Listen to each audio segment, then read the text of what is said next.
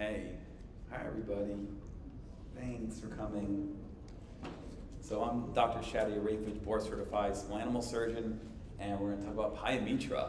I'm glad to see so many people here, considering how common and fairly simple these are to repair, but there's a lot of information hopefully you can glean from this that you can bring back to your practice, or maybe this will convince you to start cutting these cases. Your proceedings that you have for this talk are very, very detailed. They go into a lot of information, a lot of academic stuff. You can read that at your own time. I hope this is going to be more of a practical, clinical approach to this. And any questions you have, feel free to shout them out at any time during the talk. But yeah, hopefully you'll find this useful for your practice. And right off the bat, you can, this is one of the highlights of this talk is basically to think of this condition. Pyometra is a term that we use for it, but cystic endometrial hyperplasia-pyometra complex is the more appropriate way. This is supposed to reflect not just the infected uterus portion of the disease, but also that it is a hormonally driven condition. A little bit about me. I graduated from Cornell University in 2006. I then did a one-year general internship at Angel in Boston. I was then followed by 2 one-year internships, surgical internships at Long Island Veterinary Specialist, 3-year surgery residency at Lives, and then from there, I moved from New York to Las Vegas. I started working at a specialty hospital there, and after about 9 months of that, I left, went to Silicon Valley, where I managed 3 facilities. I was on call 24/7 for a year between 3 locations. After that, I was 24/7 on call again for a hospital in LA to transition them from overnight care to 24/7 multi-specialty and ER. And then finally, at the end of 2019, I started Vet Triage, which is a virtual telehealth platform.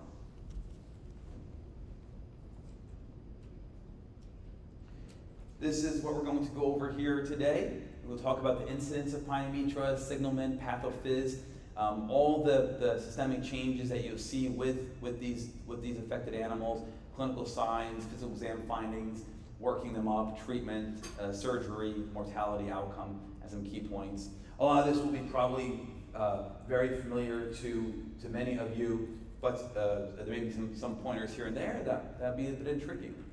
As I had mentioned, we're going to try and remember in the back of our minds that this is actually a complex because it involves a hormonal imbalance with these dogs, and so we'll go into more detail of that here in a bit. It's very common. The incidence, 19 to 25% are affected with pyometra by 10 years of age. It makes up 19% of all intact female diseases, and you can see it at any age. So it's not preferential for specific age group. Signalment, usually over 4 to 6 years of age. This is the big one here. Last estrus 8 weeks prior. So a classic trend that you see with these dogs is they usually were in heat between 4 and 8 weeks before presenting to you with clinical signs. That's your first hint. Well, your first hint is intact female. Your second hint is heat recently, within the past month or two. And then after that, it's the standard clinical signs of PUPD, and then if it's an open pyometra, vaginal discharge. But because not all pyometras are open, which means they don't have vaginal discharge, these other aspects of history are very important, especially if you're a newer doctor and you're trying to figure this out. If you can make the connection that this is an intact female and get out of the owner that they've noticed the dog had heat within the past month or two, that clues you in that this may be a closed pyometra, and you can start investigating that. It's also more often seen in dogs that have not had a previous history of pregnancy as well. Many proposed causes of this. Obviously, the hormonal part is the most common cause. It's a hormonal disease. However, there are some random studies that look at other factors with this. So, take it for what you will. I'm not really sure it changes much for what you do for a pyometra, but it just gives you more perspective as far as the pathophys. So, dietary changes have been implicated. Genetics have been implicated. That's pretty interesting. The Goldens are at over 3 times risk.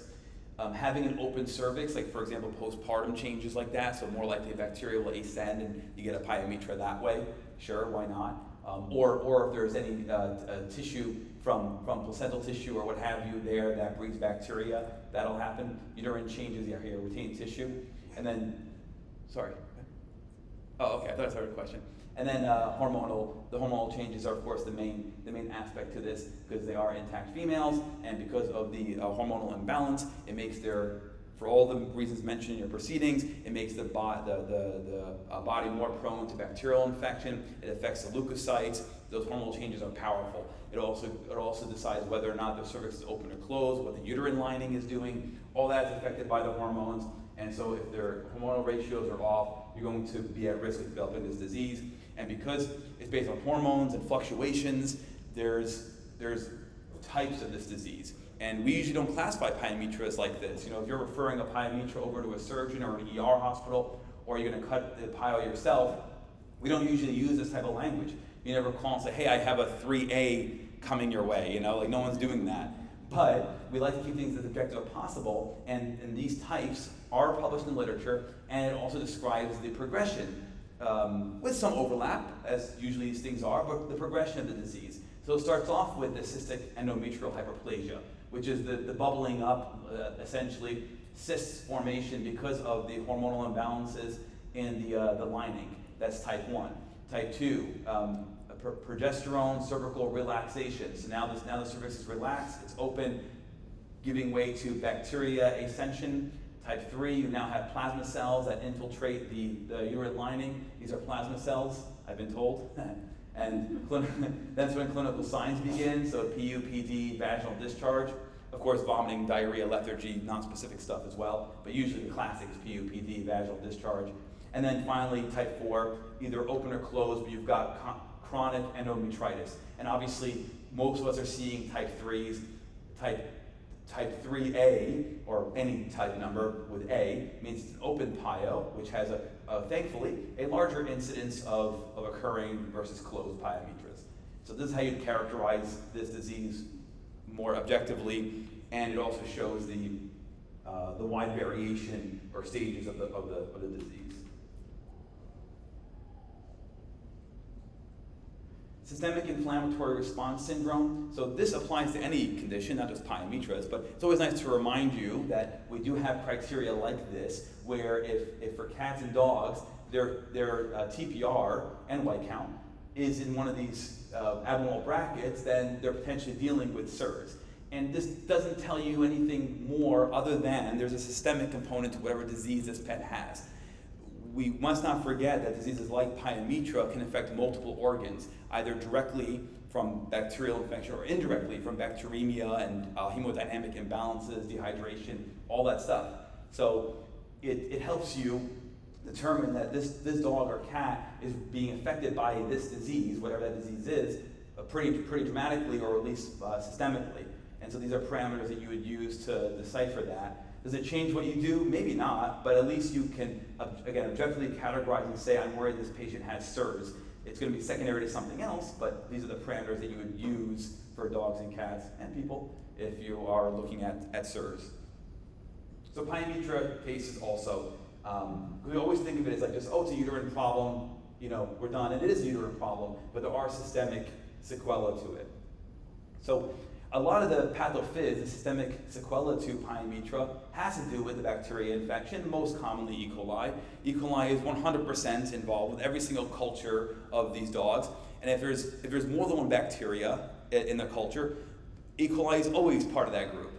It's always there, always there. So E. coli is a main point. You know, it's got virulence and pathogenic factors that are in the proceedings that affect the entire body. Which we'll go over here in the next couple slides, but this is the main reason, and this is also the reason why you end up seeing PUPD, because of the effects that this bacteria has on the nephrons of the kidney. This is your classic pyometra in surgery. So this is just a reminder, there are other bacteria that could be involved with this, but E. coli is always involved. So these are just, not to get too molecular here, but these are just some of the factors that are implicated when you talk about systemic effects of this disease in animals. This is what E. coli and other bacteria have as features that causes problems with them. So just to make you aware of it. Still may not change what you do clinically, but it is why these animals get so sick.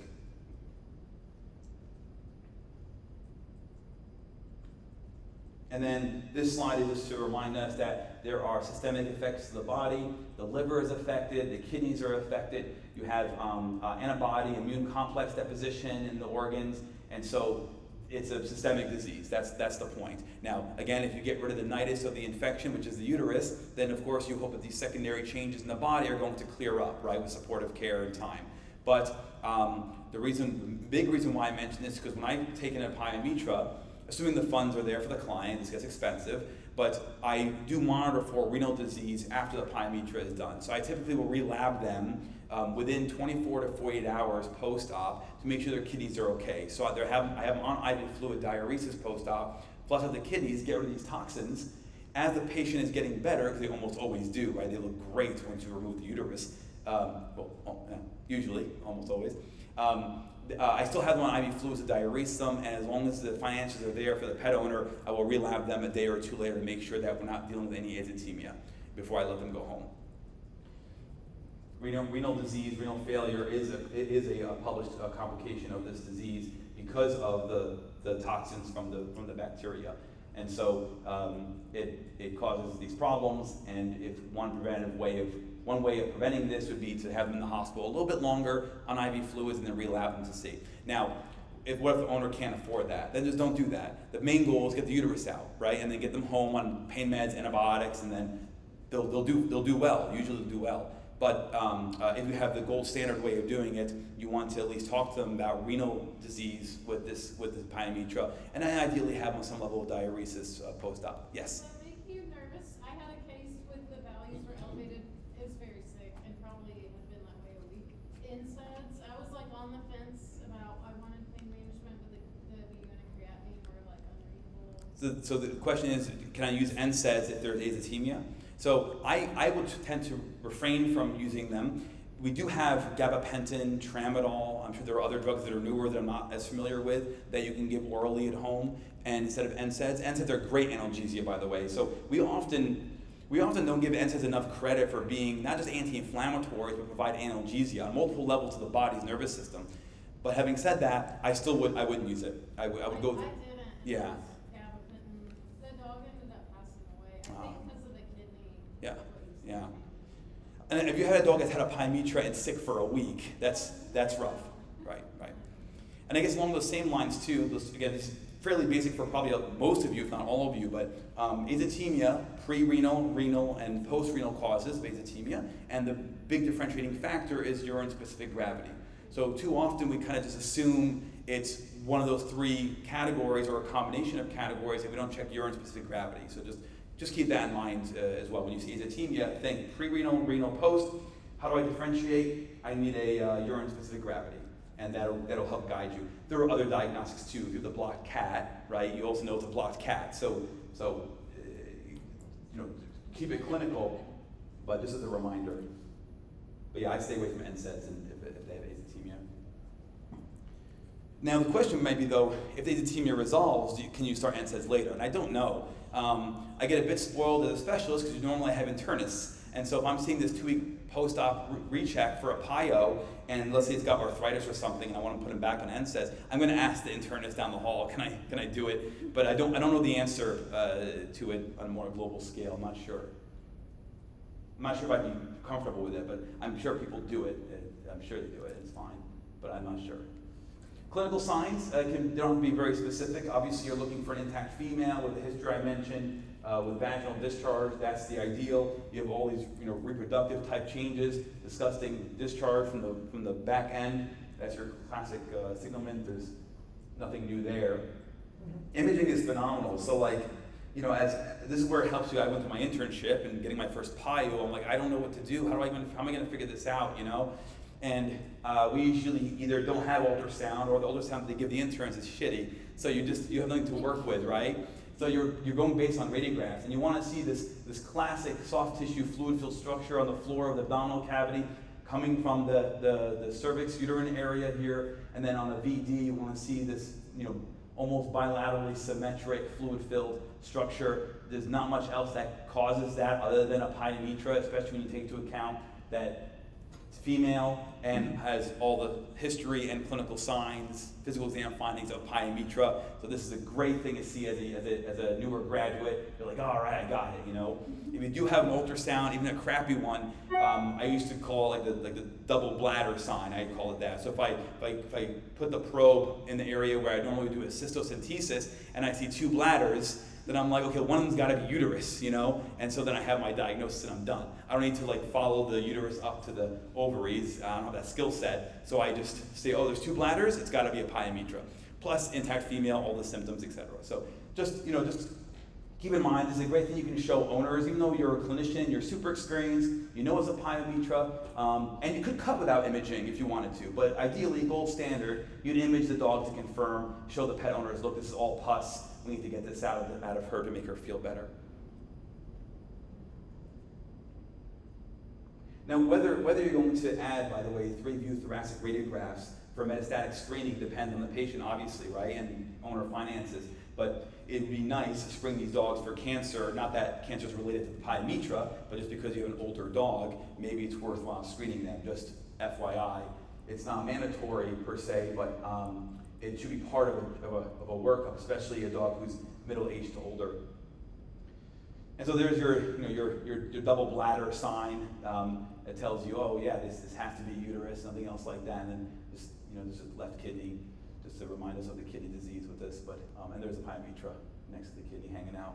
So ultrasound, of course. I think a lot of us will cut these dogs barely with X-rays, let alone ultrasound is typically not needed. But if you do have it, it will definitely give you a much more thorough answer than radiographs. Because sometimes the pyometras aren't that big, right? Sometimes the fluid-filled reproductive organs are mildly fluid-filled, and you can't really see them on radiographs. So an ultrasound is really good for that. Now, your proceedings goes into heavy detail regarding medical management. When I first wrote this talk years ago, I was surprised by how much literature is out there on medical management for pyometras. So I will emphasize that this is still a surgical disease, ideally treated with surgery, plain and simple. We'll talk about indications for medical management, but as a surgeon and a clinician, it's a surgical disease. And so the treatment is spay the dog, that's the treatment. But I want you to be aware of, because there may be cases that you have interacted with where the client doesn't let you, or the case is such that you're like, okay, how can I treat this dog and not spare? And so there is an indication for it, and because it's out there, I want to make sure that you're aware that it is out there. How many folks here have used purely medical management for pyometras? Yeah, 0. Yeah, me too. If they don't have any, they come to me as a surgeon and they don't have any finances, yeah, I'll try a course of antibiotics and see what happens, but they know it's grim, so it's not great. But yeah, well, so if you're going to even consider medical management, again, this is a surgical disease, we're doing surgery on these dogs, but if you're going to, the dog presumably is valued for breeding, she's otherwise very healthy, young, she's got an open pyo, right, so that pus can just leave the body and the kidney's not affected. That's kind of what you're hoping for if you're going to pursue anything like this. In some situations, you have a dog that's just a poor anesthetic candidate for surgery. The owner has financial limitations. Maybe the owner just doesn't wanna. Or maybe you're using medical management preoperatively to help stabilize the pet in preparation for surgery. These are indications for medical management. Again, this is a surgical disease, but just so you're aware of that it wouldn't be wrong if it falls under these categories. But the concern with these dogs obviously is if it's a valued breeding dog, there's a chance of reproductive failure after a pyometra is medically managed. There's that possibility. Number 2, they can get recurrent pyometras as well. And these conditions are always easier to treat when you treat them earlier on, as opposed to a chronic, recurrent, fluctuating pyometra. It's always easier to treat these dogs when they're acute, and you can well, the best thing is to spay them, obviously, when they're healthy puppies. But if you have to spay them later on in life, do it when they're at the most stable, most healthy. So times where you're not going to want to consider medical management, besides all the time, is if they have peritonitis, they're febrile, they're hypothermic, closed cervix, they have concurrent ovarian or uterine disease. So those are ones where you're like, hey, here's why we're not going to do medical management.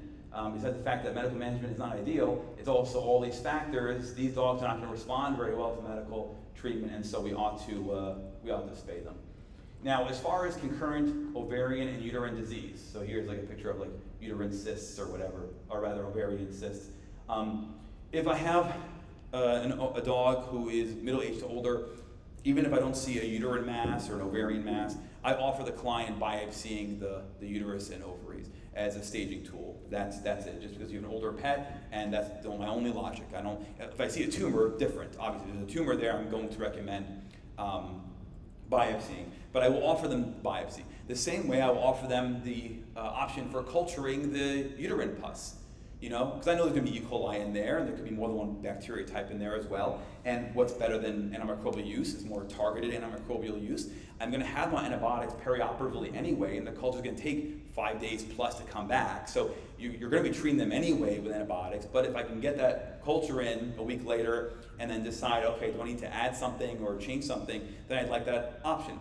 Not required. If a pet owner says, look, doc, I can't financially do all this, let alone biopsy and culture, I'm not doing it. That's fine. I don't force them. But I'm going to at least offer the culture to every PIO, and to those that are middle-aged to older, I'm going to offer biopsying the uterus and ovaries. I think a lot of labs end up charging that biopsy is like three segments or something, because 2 ovaries and uterus, and so it can be a bit costly. But if the owner is up for it, and it's indicated in that case, indicated in quotation marks, we're doing it just to look, just to see, then have at it. You're taking the organs out anyway, so if you have the opportunity to biopsy them, if the owners will let you, then have at it.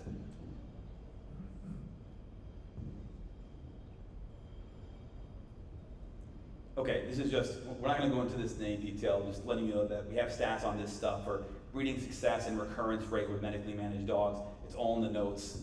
I have no experience with this, so I'm just putting it out there just so you're aware it exists, and you know, do what you will with that information. Complications of medical treatment, if you're going to go that route. Uterine rupture, inability to breed or whelp, peritonitis, septicemia, failure, or recurrence. So, oh, and by the way, in that other X-ray we had some babies here. So if you have a pet that's showing, a dog that's showing signs of or cat, but I think I've only cut like 1 cat pyometra. And you also see that there's kiddos in there that plays a role in this, right? So what are the chances that these are viable offspring now? How far along are these puppies? Are we going to sacrifice the mom's health to see if these can come to term and medically manage in the meantime, or are we going to go ahead and in there and cut, and hopefully they're at a point where they're either viable or not, but at least we're going to save the mom? That discussion needs to be had with the pet owner. So you know, that's why this radiograph was here. It's all about client communication.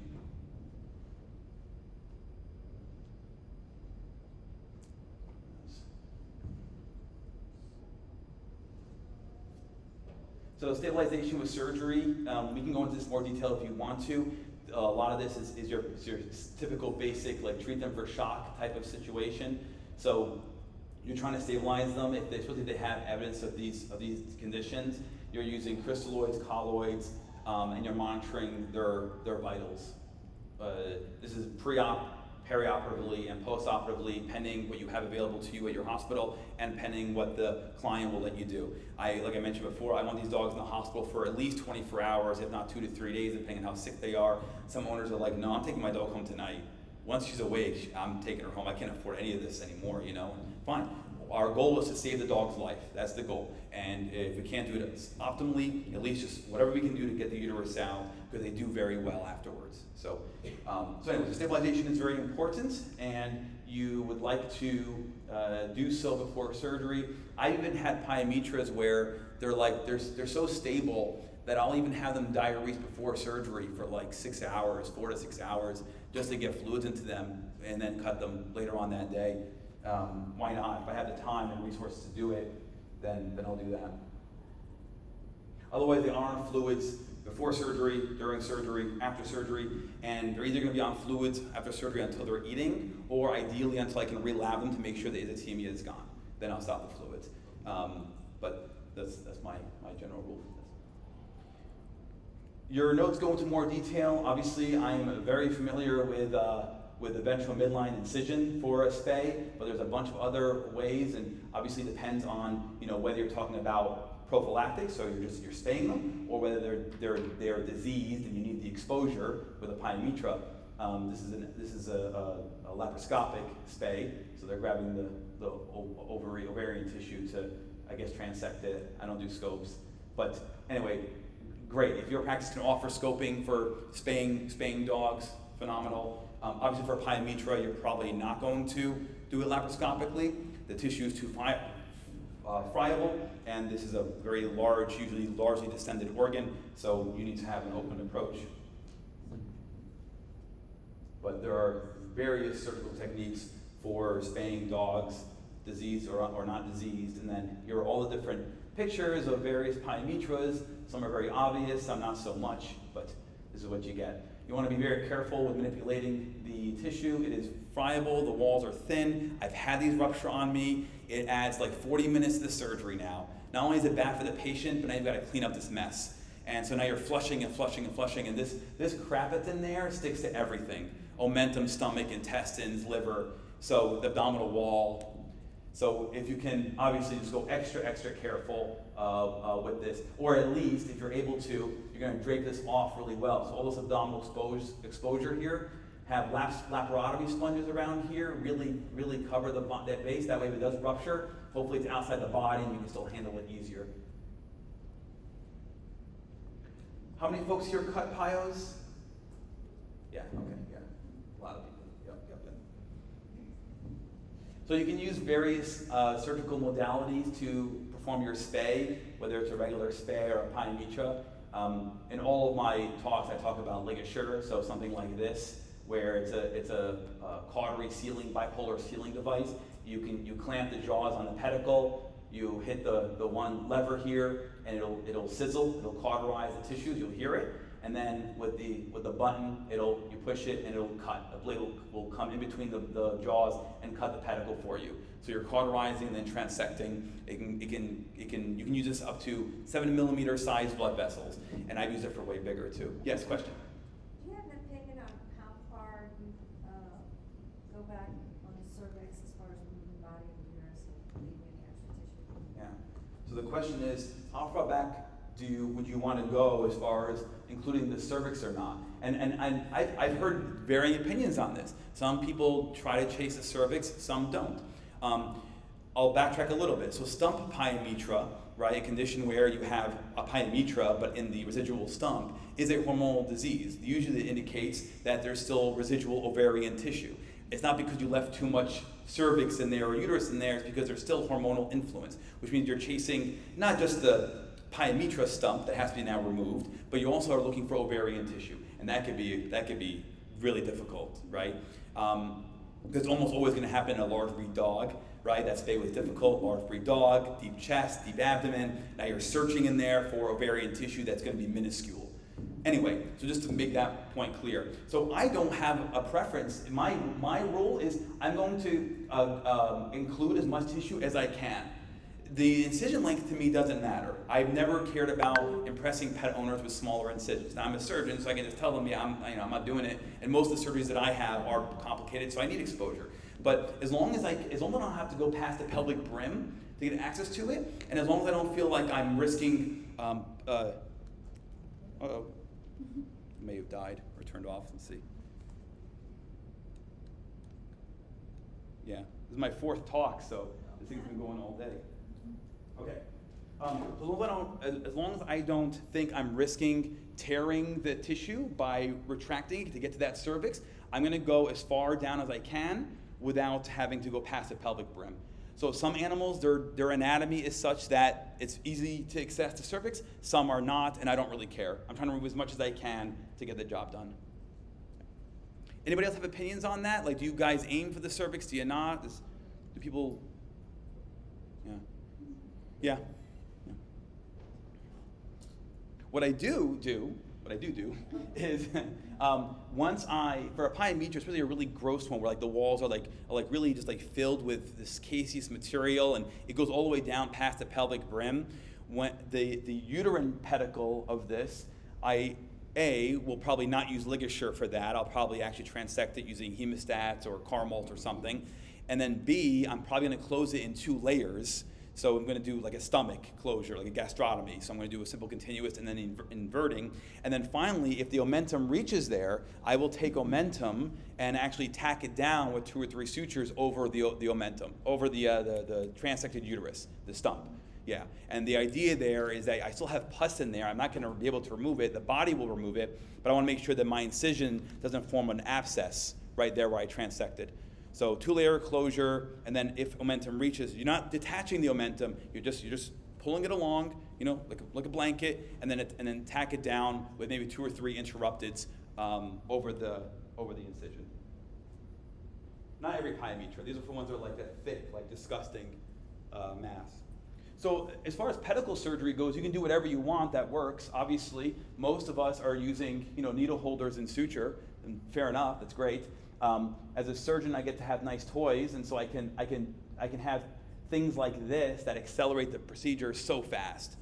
It's so good. But there's also LDS, there's hemoclips. You can use a variety of things, but ligature for me is the best, but it doesn't matter. Whatever it takes to get the job done, that's what you're going to do. Yes? When you use the ligature, do you stabilize the pedicle with a hemostat after you let go to make sure it's okay? Yeah, so the question is, when you use the ligature, do you still stabilize the pedicle after you cauterize and transect to make sure it's okay? Absolutely. Absolutely, yeah. Usually I'm using just like Brown Adson thumb forceps and just holding on to it. But also I'll advocate to that point the use of Balfour retractors. So a lot of us perform spays in GP with no Balfour, no assistant, you're just spaying them. That's why large dog spays are a nightmare, because you're trying to do this spay with no retraction. And you don't have a human in there or a self-retraining retractor to take care of it. So exposure is key with these. So use these principles for your large dog space too. Who cares about incision size? Make it big enough so you're not going to have remnants of ovary, a hemoabdomen from a slip pedicle, either intra-op or post-op. And so you're not struggling and sweating and stuff. So if you don't have the luxury of having like an intern or a resident like I would, you're going to hopefully have self-retraining Balfour retractors, which you can use for any abdominal exploratory surgery. It keeps that abdomen open. You have so much exposure, it'll make your life so much easier. So just a little plug for retraction, because I do help a lot of GPs where I live in Las Vegas, and it's always large dog spays, and I'm like, you could do this yourself. If you're doing that many spays, buy the Balfour. It'll pay for itself over time, and you're going to have so much less stress. Do you have a question? Okay.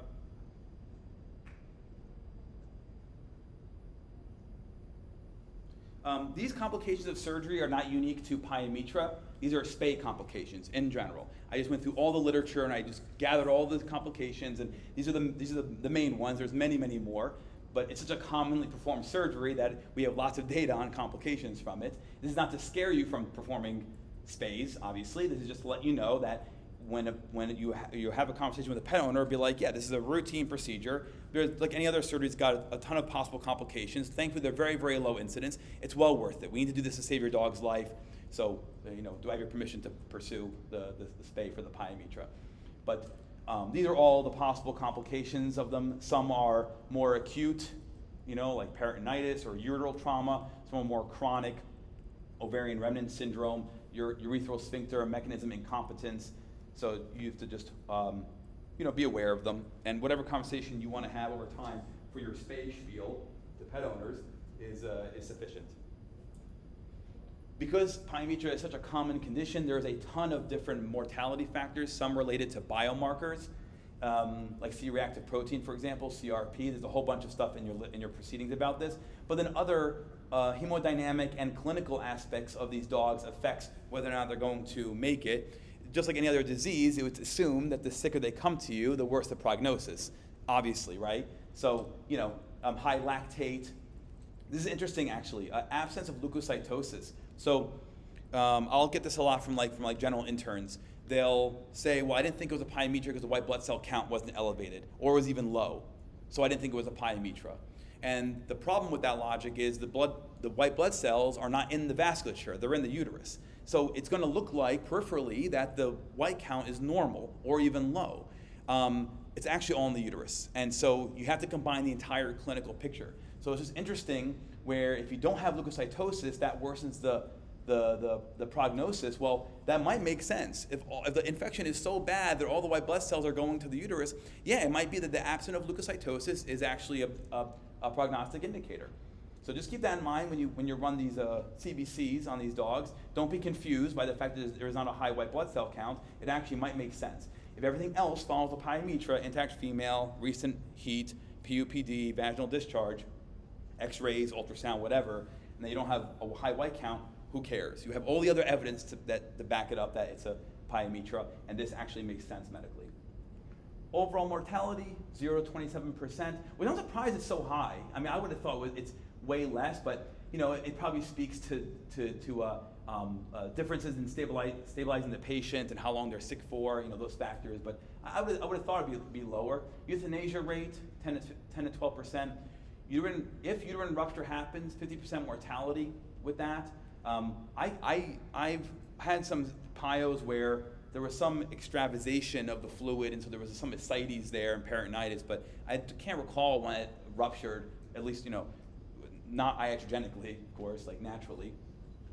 The incidence of having sepsis, if it's a closed pyo, is 77%, which is higher than an open pyo. That makes sense. If the discharge is not leaving the body, you're more likely to have signs of sepsis and bacteremia.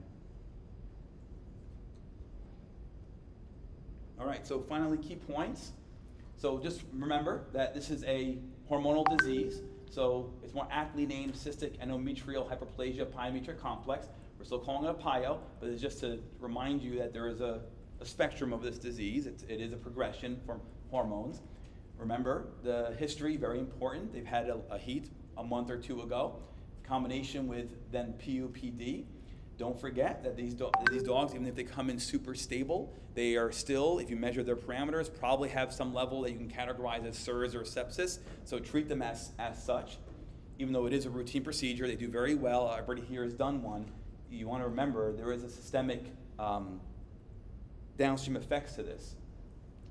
Surgery is considered curative, and so that's the best part about this, is if you can at least get the owner to support both agreeing to and financially affording the pyometra. If you can at least get that uterus out, that's the best thing for the dog. Everything else would be great bonuses, like the fluid diuresis and whatever, biopsy and culturing, etc. But at least, at minimum, surgery is considered curative in these dogs. And you know, another question, oh here, this is actually right here, this is it. Concurrent mammary gland tumors. So I've had dogs that came in from ER, I got called in for do a pyo, and they're like, oh yeah, we also signed up for a bilateral mastectomy as well. Like the entire chain, a radical mastectomy. Bilateral radical mastectomy with a pyometra surgery at like 3 in the morning. I'm like, all right, you know, so it's a bit excessive. It's similar to like GDV surgery and hemoabdomen surgery.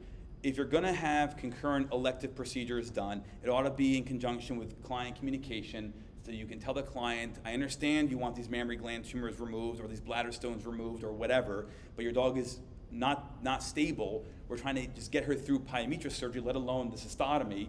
So do I have your permission to abandon that plan if all I can do safely is the pyometra? And you let them tell you, yes, doc, use your judgment call, whatever with it, you know?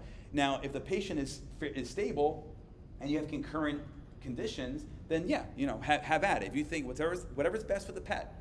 If you think the pet can do it and the client understood the pros and cons beforehand and they blessed you with the ability to abandon ship if you wanted to, then feel free. Otherwise, most of the time, again, as a surgeon, I'm coming in just to cut the pyometra, and then everything else we have to deal with later on once we get this dog out of this crisis.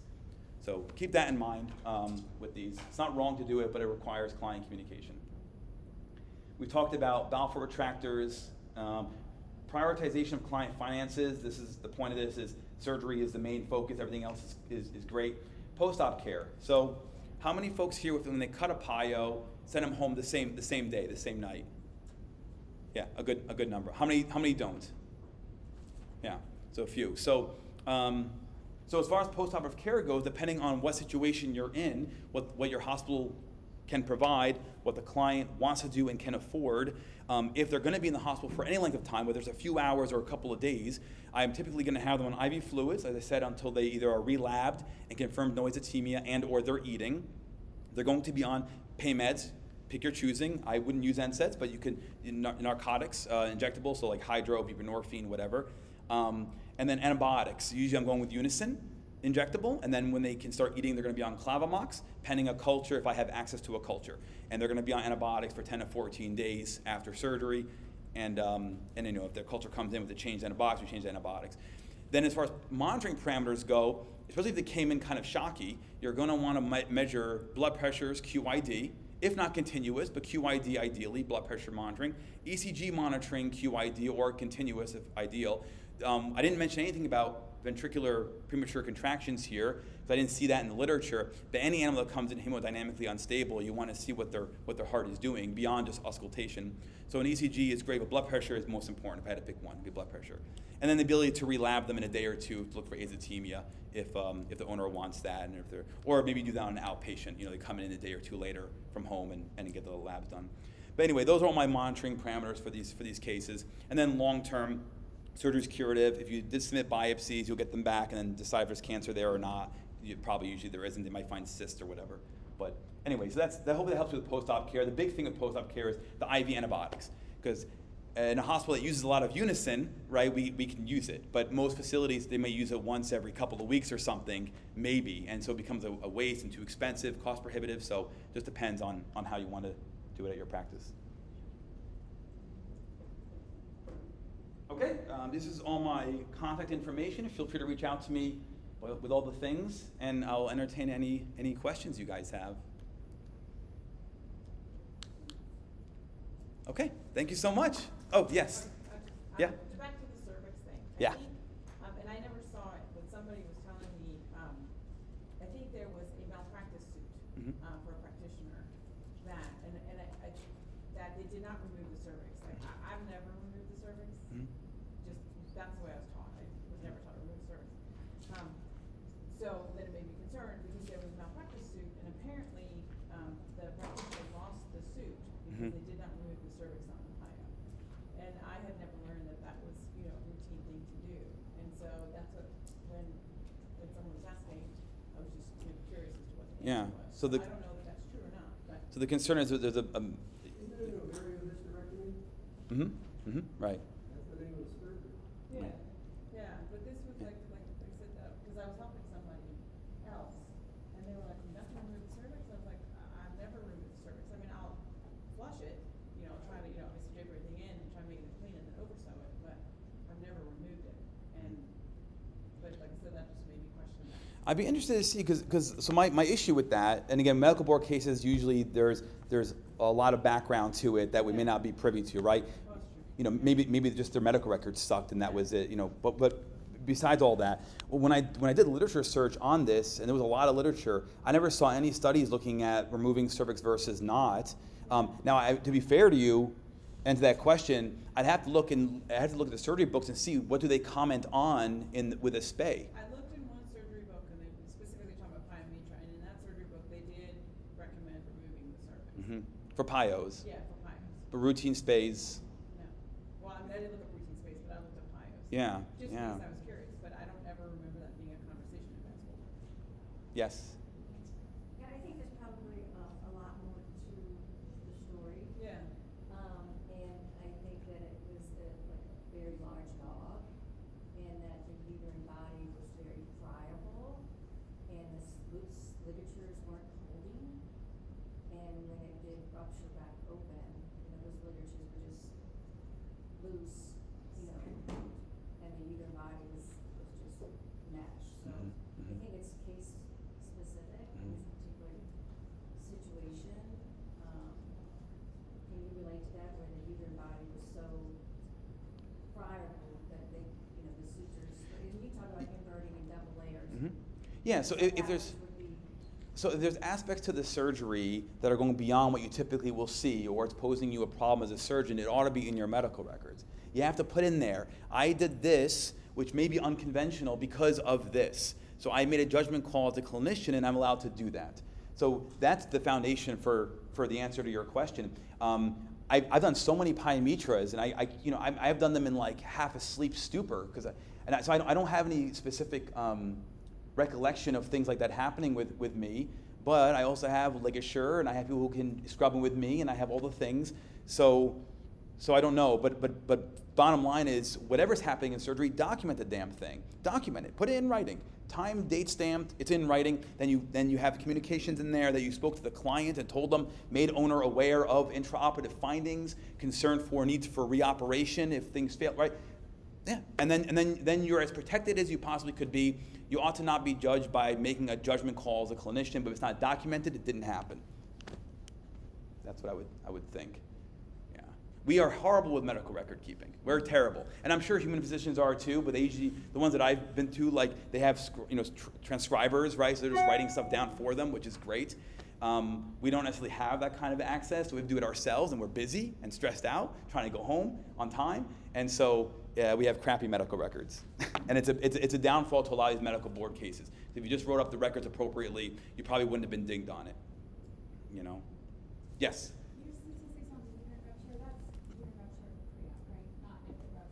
Correct. Yeah, the 50% mortality for uterine rupture is preoperatively, and I'll be honest with you, even that stat is pretty crappy because there's not a lot of literature on that stuff.